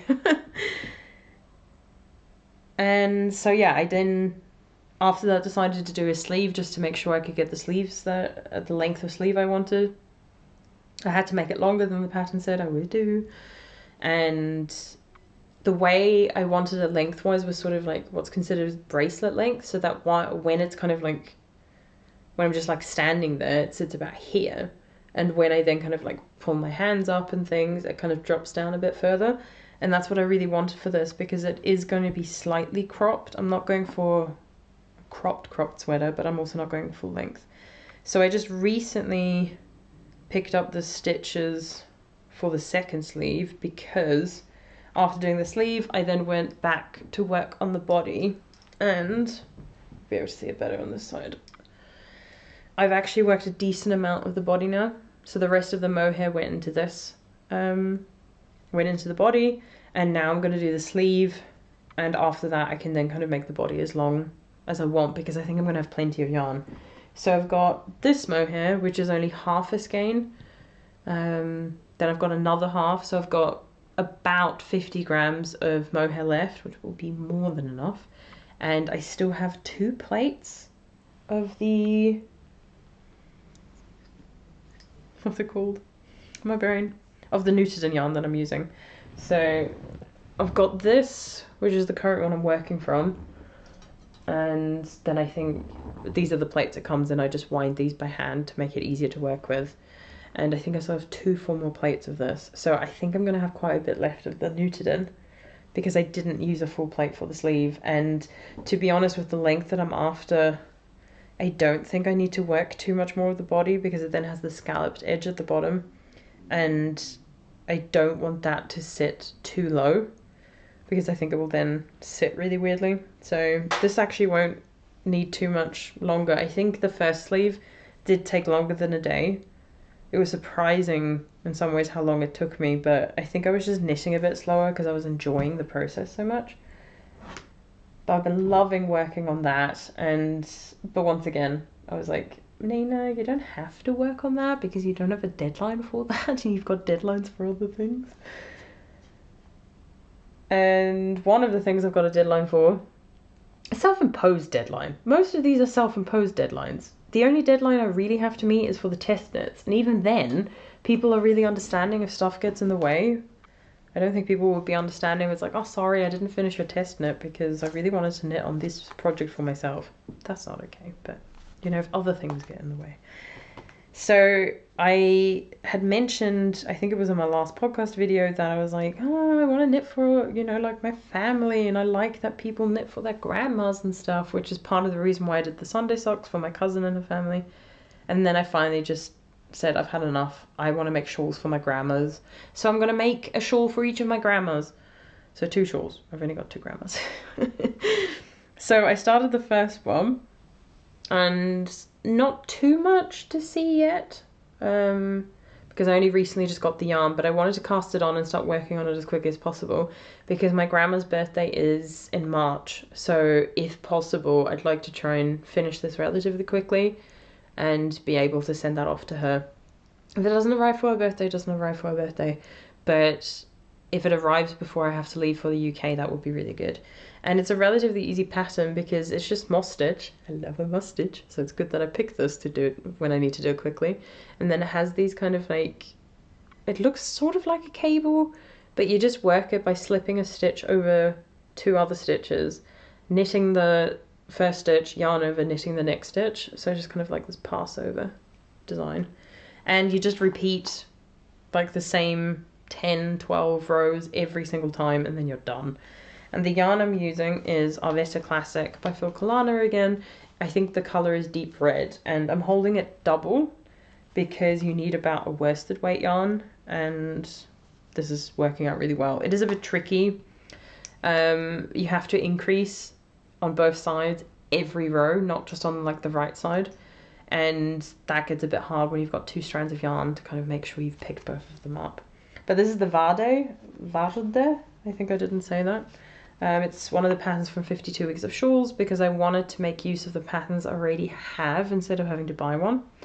And the reason I'm using Arwetta Classic instead of, like, for example, Peruvian Highland Wool by Filcolana would have been easy. It's 1 strand, it's roughly a worsted weight yarn, but I did order it as well in a roughly similar colour, but I was like, I think it's going to be too rustic for my grandma. I think Mum recently ordered her some Arwetta Classic so she could make a hat for someone, and she just kept swarming about like how amazing the yarn was and how soft, and I was like, okay, well then she should have a shawl in this. But I ordered the Peruvian Highland Wool just to see, maybe it is quite similar because I'd never worked with it, and it's not going to work out, so I'm going to use that yarn for something else. It will be used. There is never a worry about yarn not being used. But yeah, so the progress has been relatively slow because I've been trying to focus on the Moreland cardigan because I think that test knit needs to be done sometime around mid-March. So that one's already pretty much done. The Farfa top, obviously I still have a decent amount to go, but there's only so long I can work on it in a day before it kind of just starts to hurt. So this is kind of the other project I'm trying to focus on. So like I said, I was going to talk about all of this later. You're also going to get a little preview of a new cast on I didn't share in my German one because I hadn't started yet. I did share the yarn in that video. I still have some yarn from Waku Yarns where I'd knitted 1 sock but didn't finish a second one because the way that we decided to do it was I wasn't going to knit matching socks with the yarn just to be able to show the yarn off better in different patterns. So I've just started with this colour here from Waku Yarns. I'm going to do a Hermione everyday sock because I love that pattern, and I've got another skein of yarn here of theirs where I'm going to make another sock. I'm not sure if I will make another Hermione everyday sock, but I want to do something a bit easier because for the other ones I've made for Lydia from Waku Yarns, I made socks from 52 Weeks of Socks, and they're quite challenging patterns in the sense there's a lot to kind of do and keep track of, and the like pattern motifs and stuff aren't always the easiest, so I wanted to give myself a bit of a break and work on something a bit easier. Plus the Hermione everyday sock is a free pattern and I know it's really well loved. I've made my own pair and love them, so I thought that was a good thing to show off as well, because then people would be like, oh well, I love that pattern, I love this yarn, let me get it, and don't have to buy the pattern because it's just free. It's such a gorgeous colour. I love this colour so much. So there should be some leftovers and I might be able to make myself something with them. with it. Otherwise, Waku Yarns will be at East Anglia Yarn Fest, so I might just have to see if they have a skein of that yarn because it's really pretty. Let's just quickly talk about the plans. I've already kind of said it with all of them, but I'll quickly cover it again. So obviously I need to block the Breathe and Hope shawl. because I need to bring that with me. Then I'll trim the ends, and I want it blocked so it's nice and pretty and ready for Jen to show off if she wants to do that at East Anglia Yarn Fest. So that's one thing. The next thing is I want to get the second sock for this done, so I can send them off when I'm in the UK. I then also, this kind of goes into acquisitions, but I'll quickly talk about the project and I'll share the yarn and the acquisitions kind of bit. But I have another skein of, well, ball of a West Yorkshire Spinners yarn, and it's in the colour Wood Pigeon, and I want to use that to make a pair of socks for another friend of mine from York. I also want to make his girlfriend a pair of socks. I'm friends with her as well, but I know her because she's dating my friend. So I want to try and make her a pair of socks. Then the other shawl, like the shawl for my other grandma, I want to make that. The September sweater needs to be done. And I also want to make some mittens for a friend of mine who will be at East Anglia Yarn Fest. So it's a lot of different projects, and obviously also these socks, but it's only like, it is a pair of socks, but one in each colour, so it'll be really fun. So that's something that I'm going to be working on soon. The yarn for the other pair of West Yorkshire Spinners is, so this is Wood Pigeon, and he's got about the same sized feet as my other friend, so they don't take me too long when I focus on them, like most things, but it should be doable. But it's also a thing that I can bring with me. I'm going to be in the UK for a couple of days, so I might be able to try and get these done, plus when I'm flying, because I'm flying via Amsterdam, so I've got 2 flights and waiting at the airport in Amsterdam, so there should be plenty of knitting time. So there's those socks. For his girlfriend's socks, as in like the person who's getting these socks, I'm gonna use some of the Arwetta Classic I have in a variety of different colours, and either do some colourwork socks or some kind of like stripy, scrappy socks, something fun. So she'll be getting those. For my other grandma, I'm going to make the Limelight, which is also from 52 Weeks of Socks, and I'm going to use 2 skeins of Marzipan for that. Love this colour. And 2 skeins of this colour where I can't remember the name. Is it just beige? So it's just slightly darker. And it's like a lace shawl, but it's not colour work. You work one section like in this colour, one section in the darker colour, and you alternate. So I just wanted something quite neutral for her and easy to just kind of wear with all the different things that she wears. So it is a fingering weight shawl, so it's going to take a little bit longer. Her birthday is in May, so there's not as much of a pressure to get this done. Ideally, I'd like to send both of them off at the same time so they both get a shawl at the same time, but if it doesn't work, it doesn't work. That's fine. I don't want to put too much pressure on myself. The mittens I want to make is from this book that I just recently finally ordered. I've been wanting to order it for a really long time. So this is Knitting with Disney, and I want to make the Fairy Godmother mittens. So I've ordered a lot of different colours of Arwetta Classic to make this, and the scraps from this I want to try and use for the socks for my other friend, because like for the reds and the blues and the greens, you don't need a lot of those colours. And then there's also there's a grey, a beige, and a grey, a brown, and a black or something like that. So there's also some like neutral colours I can use with pops of colour. But yeah, so these I want to make for another friend of mine who's in the UK. And everything else I've already shared. But yeah, so some of that yarn was also obviously acquisitions, new bits in my life. That book is new, and I haven't spent too much time looking at it. For me, the biggest thing was the mittens. But then there's also a few other bits. Obviously, you've also got the socks. And where is it? I do think some of the jumpers are really cool. Like, ooh, the Poison Apple jumper I think is really nice. And a fun little design. But then I think the most epic jumper in this book is the Beauty and the Beast one. So there's a variety of different things. There's also a Lion King one. I really want to make these Alice in Wonderland mittens for a friend of mine, because I think in the blue and the white as well, that's so pretty.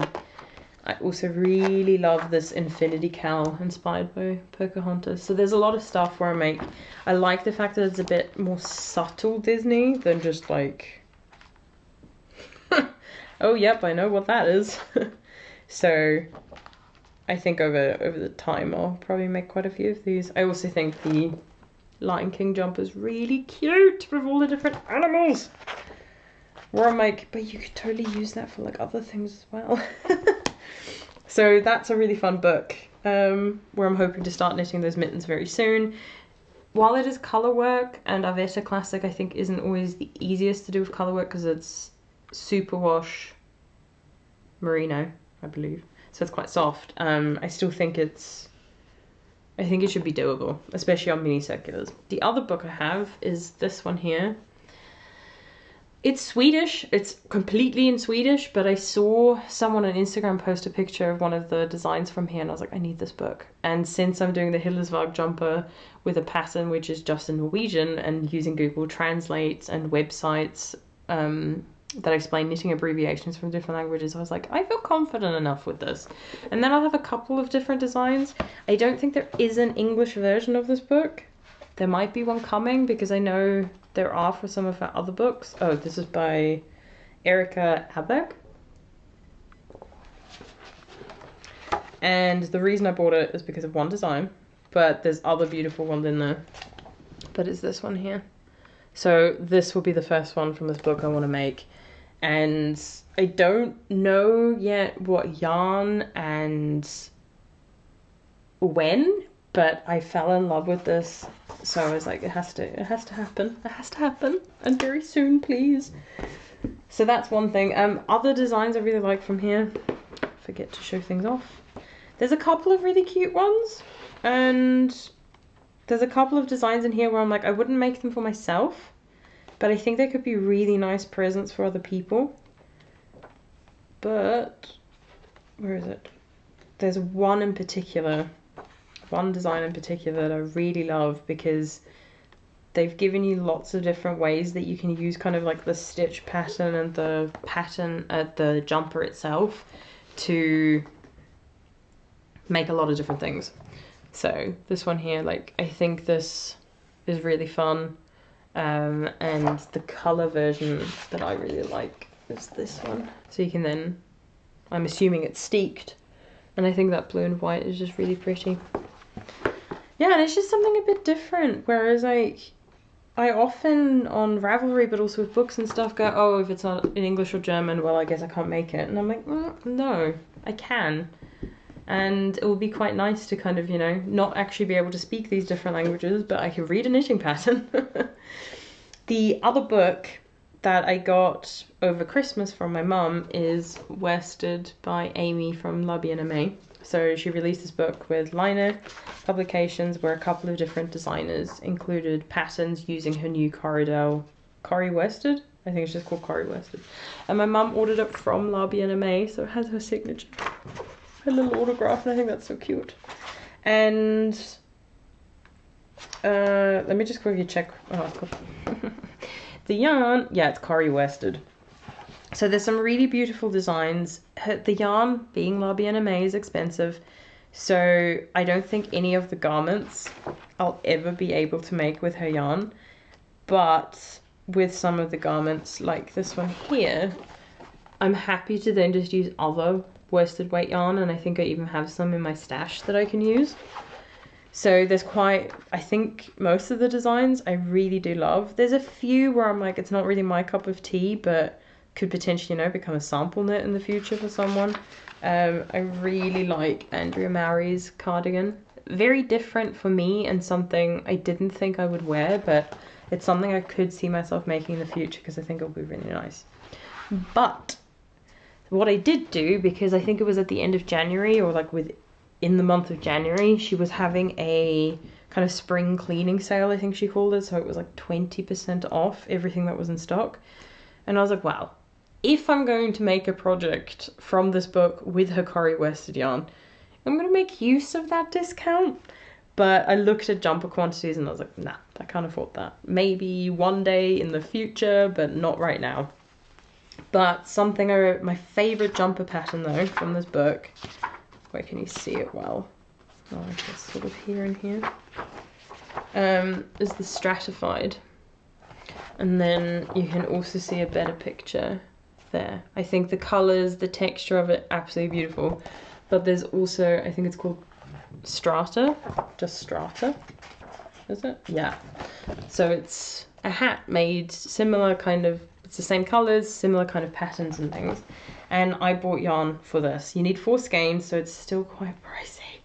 But I've got some gorgeous colors for this. Similar to what they did, but I changed out some of the colors because they just weren't really my cup of tea. So I think this rust color might be the same because it's just rust. Yeah, so this is the same. This is a different green. So in the pattern they use olive juice and I went for the Shire instead, which is a really beautiful forest green. It looks a lot more kind of brown and muddy, but not. And then this color is the same as in the pattern. It's Winterfell, which is a really dark blue. And the one that I then also changed out, yeah, so you're meant to use Dawn, which is a light pink. And I was like, I'm not the biggest pink fan. And then I saw this color called Quartz Fume. And I was like, yes, this I love. So now that I've got my wool binder from my mom, this will be a lot easier to then kind of cake up and quickly work. And I'm so excited. It's really lovely. It's 75% Falkland Corriedale, 25% Gotland. So it's got some bite to it, which is going to be really nice for color work. But in my opinion, it's a really nice, soft yarn. Once again, softness is such a personal thing. It's not soft like a merino. It's not soft like cashmere or silk, but, or like Angora. Ooh, so soft. But it is a really nice, soft, woolly wool. Love it. So I'm excited to knit up that, and I'll have plenty of scraps to either make another one, which I could, I don't know, give to my mum if you wanted, or someone else, or kind of use it in a different kind of design, because that yarn will not be wasted considering how expensive it was, but also how beautiful it is. It feels amazing. Then something not yarn related is something I've wanted to share for months now. So in September last year, when I was in London visiting friends of mine, when I went to Tribe Yarns, I don't think I shared these, but I bought some of these like labels that you can sew in. I'm just gonna hide this one. It has a swear word, which I think is funny, but I'm just not gonna show it on here. But so I bought, I think, 2 or 3 different designs. I've got these 2 with me. I might have some more in Austria. And I then also bought my mum some. And if I remember correctly, I think Mum had also bought some, and then we kind of like swapped. I bought her some, she bought me some. I think it went like that, I can't remember. But yeah, so I've got one which says wear the crap, different word, out of me. And then the other one says look after me, treat me with care, use common sense, wash only when dirty, mend me if I break. And then it just has like a hand wash symbol and stuff like that. So they're really cute. And then the other thing that I've had for, I swear, even longer, is some labels that Sophie from the Knit Pearl Girl created.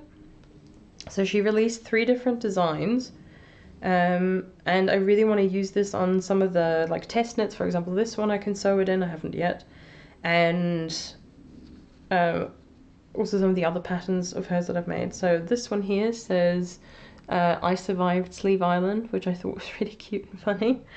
So you just sew these in. Andalusian stitch everything, because the Aosta uses this and a lot of her other designs as well. And then my favorite is this one here. So it's the dots a pearl, the normal square is just knit, and then you've got a pearl again, and that's kind of like, and I think that's really cute. So yeah, so she sent me 6 in total, 2 of each of those designs, because I saw her when I was in London, because I went to the knitting and stitching show. We went together, and we were then kind of talking, and then when I got back, she said she was releasing these, and I was like, okay, I'm buying some, and she was like, let me send them to you for free. So thank you, Sophie, they're amazing. I think they're really, really cute. So I'm not too sure which one I'm going to put into this one, because I think it's going to be this one, because one is my favorite, and while there's no like real pearls in this design, I'm like, I think that will be nice. And I don't really I like knitting sleeves. I find it better than the body. I find it a lot more fun, especially if there's decreases. If there's increases, I do struggle with sleeves.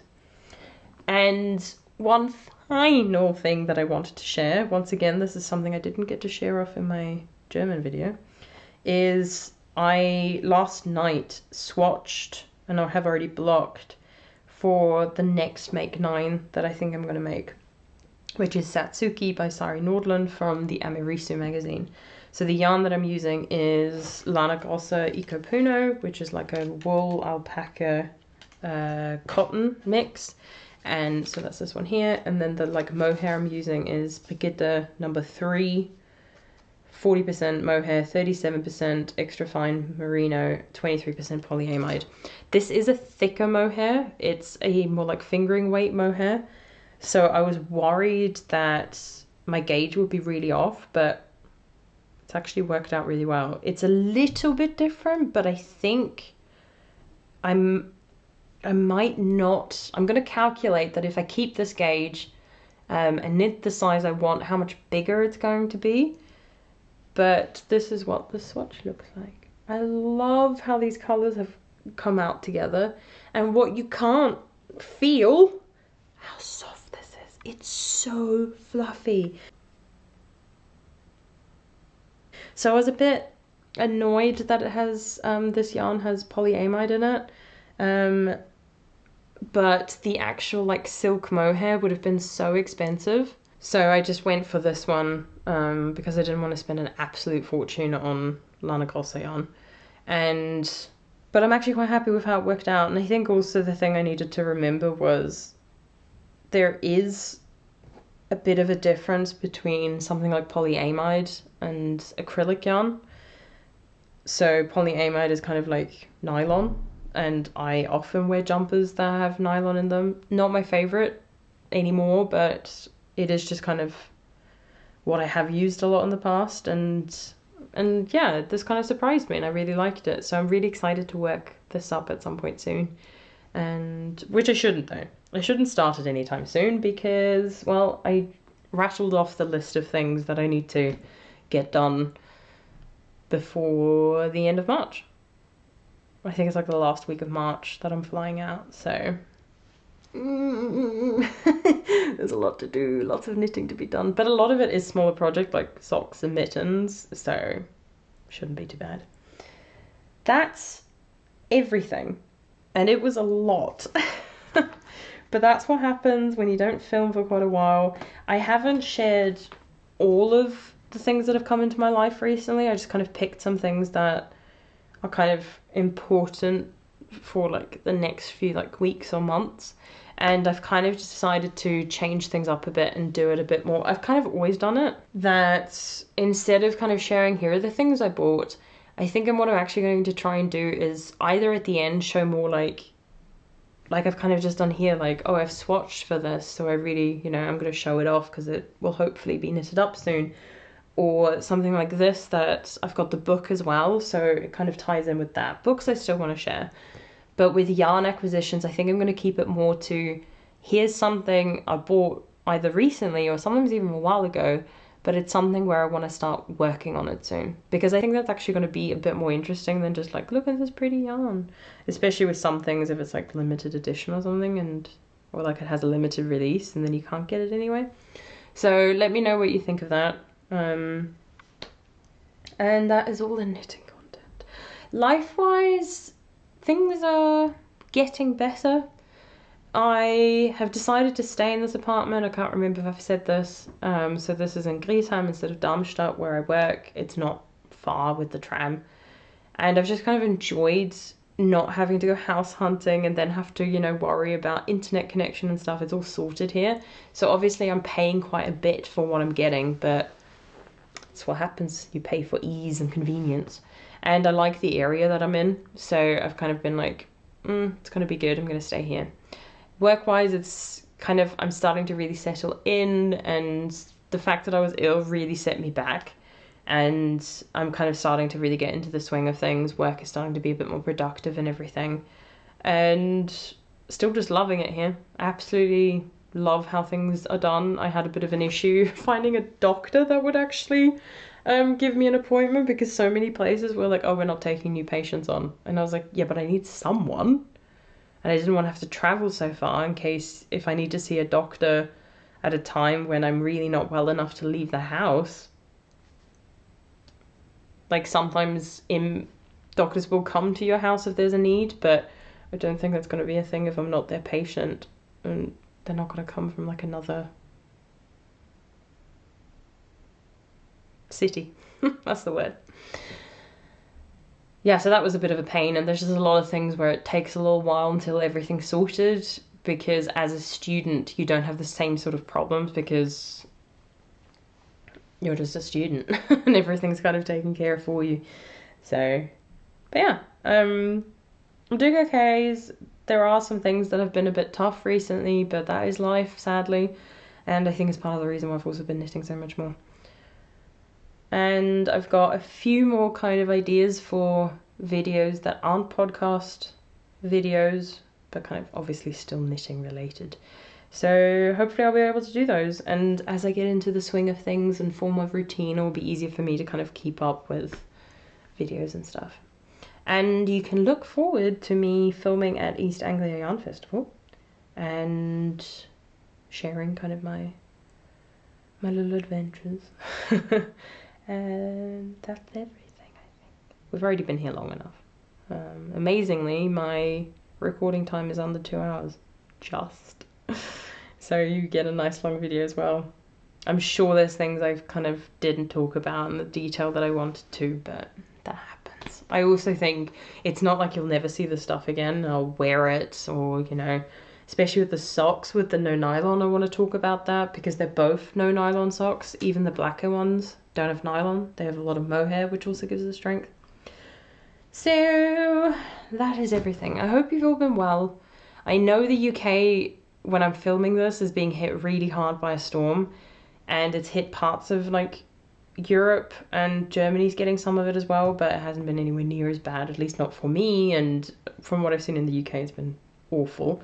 So I hope people are okay. I know a lot of people have been posting they haven't had any like electricity, which is terrifying. And yeah, so I hope everyone's doing okay. Happy knitting, and hope you enjoyed this kind of longer video. I know I always do, but I know not everyone does. And thank you so much for watching and for your support, and like always, everything will be linked below. I do link to Ravelry because it's so much work otherwise for me to go through and find all these individual pages. So if you can't access Ravelry, I know this doesn't make it easily accessible, but if you could just kind of message me and I'll find you a link, I'm happy to do that. I know that makes it more work for people who struggle with Ravelry, which isn't great from an accessibility point of view, but I also need to think about the fact that I'm one person doing this, editing and putting everything together. So Ravelry is the quickest and easiest way for me to do it, and to be able to kind of spend more time knitting and also kind of doing the things that allow me to knit and not afford yarn. So I do apologize for that, and hopefully in the future it's something I can maybe dedicate more time to. We'll have to see. But yeah, always feel free to reach out if you do kind of need help with anything. I also love helping people when they're struggling with their knitting patterns. Just saying. Like, if you're struggling with your knitting, I love figuring things out for people. And yeah, you'll also have my Instagram below. You'll have my Ko-Fi account below if you feel like donating. And speaking of Ko-Fi, actually, I mentioned in my last video the Doble Toffler that I finished knitting, and how I've got a translation in English and in German for it. And I think the best thing for me to do is I might try and include the translation on the Ravelry project page that I've made, if it will fit on. I don't know if there's a word limit. But the other thing I've thought of doing is on Ko-Fi you can kind of like post pictures and share things and write things, so it's almost like a blog almost. And there's things you can access for free and things you have to pay for. So I thought for free I'll include the translations on there if that works.